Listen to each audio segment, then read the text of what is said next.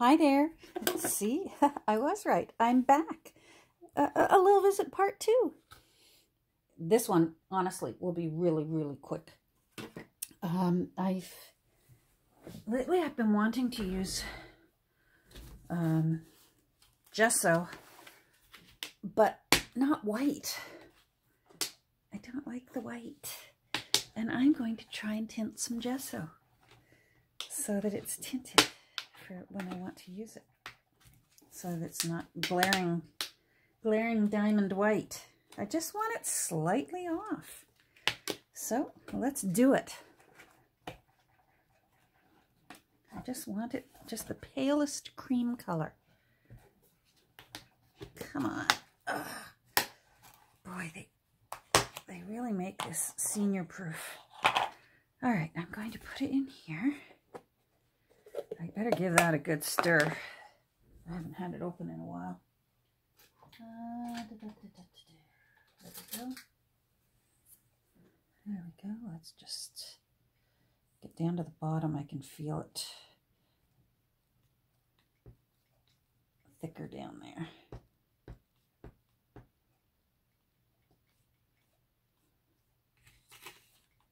Oh, I don't want those crumbs in it. Well, I'm not going to do that again. I think I lucked out. I think I'm okay. All right, so just give this a good stir. Get down to the bottom and hope this plastic palette knife doesn't snap off and I have to go fishing around inside to find it. Oh yeah, I got a few crumbs in there. Oh well. I can fish them off when I paint them on. It's just a base anyways. So it's a chunky base. So what, right? It's better than chunky Mod Podge. Chunky Mod Podge is so irritating.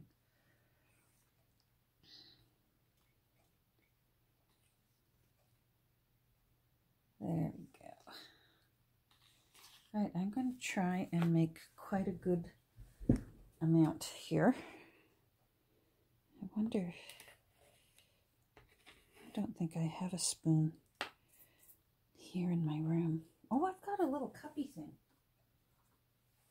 I saved the cuppies. My husband likes the little mandarin oranges for his lunch. And he knows I like using these up here in my studio. All right, let's just get a cup of gesso.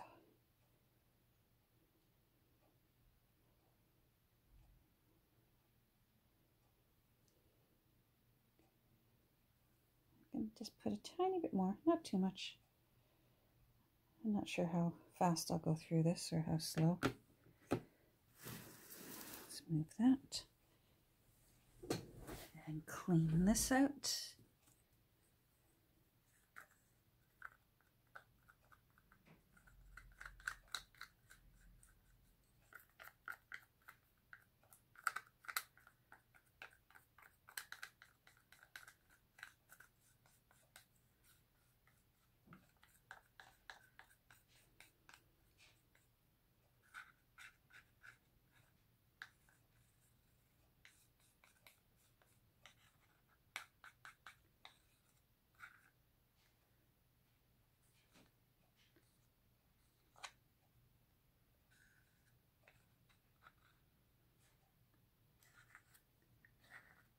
Okay, very good.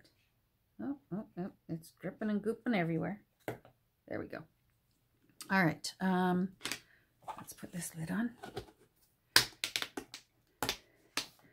I have gesso written on the top because I keep it stored with some other buckety things under my desk, and that way if I'm looking down on it, I know what it is because I have a few things that are in white buckets.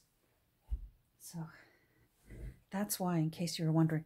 So now I've done this in a smaller batch before. I like this shade mixed in. This is Dollar Tree paint, I believe. Or it might be Walmart paint. It's not expensive paint. And it is golden brown. So I'm just going to add just a tiny little bit. Am I in camera? There we go. I just want to make it a little creamy. I can always add a bit more. if I need to. Did I get paint on the bottom of this?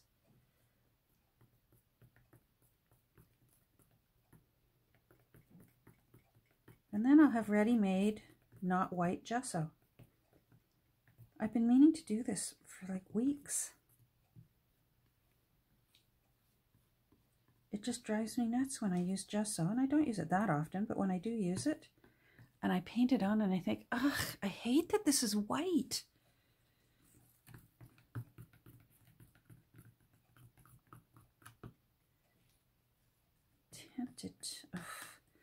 I'm tempted to put a touch more in, just a touch. Oh boy. Well, life's short, right? And goodness knows, I got a big enough bucket of gesso. It was on sale one day. And I thought, well, I'll get the big bucket. Come on. My goodness, you.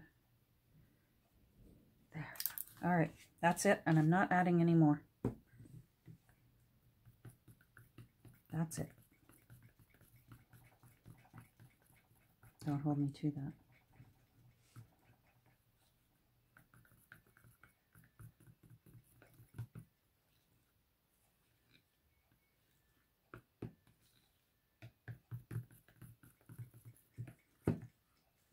All right, brush. So there's white. Where's a piece of white paper? Come on. Oh, come on. Why am I never ready? So there's pure white paper, and there's the white gesso, which you can see is not necessarily diamond white, but when you put it on beigey things, the way we do, us junk journalers, it looks pure white. So let's see. So that is just a little bit creamier. I'm happy with that. Now I guess we'll see how it dries. But right now, I'm happy with that. So pure white paper, this is just copy paper, pure white paper, white gesso, slightly tinted gesso. Yeah, very good.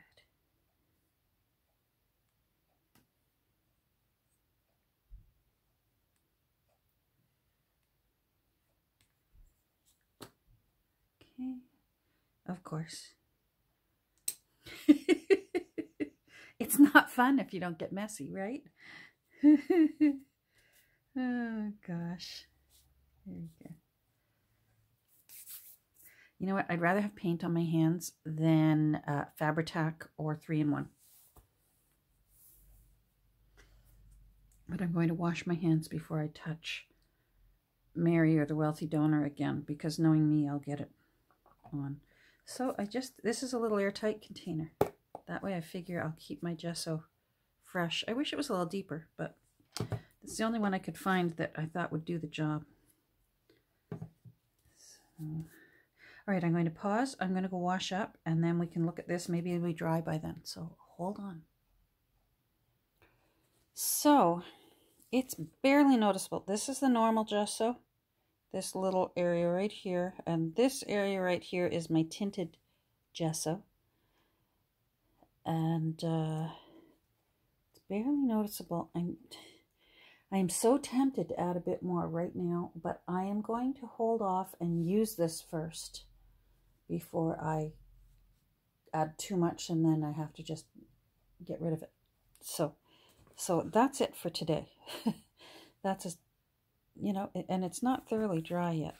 So I'll see. It's not like me, but I'm going to be patient and see if that is the shade I like. I have a feeling it is not. I think I want it a little bit darker.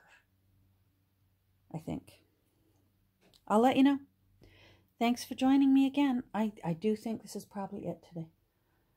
First of all, my battery is at like 40%. So anyhow, have a great rest of your day, everyone. Thanks for joining with me again. We'll talk soon.